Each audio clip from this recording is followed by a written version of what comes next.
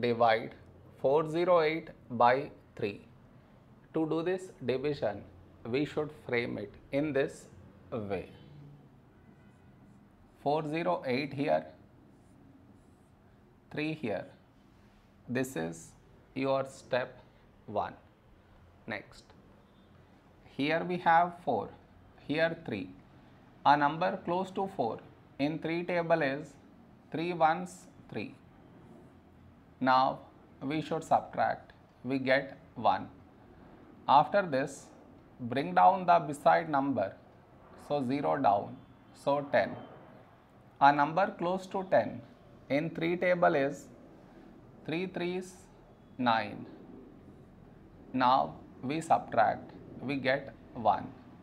After this, bring down the beside number, so 8 down, so 18. When do we get 18?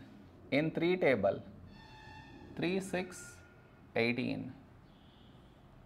Now we subtract, we get 0.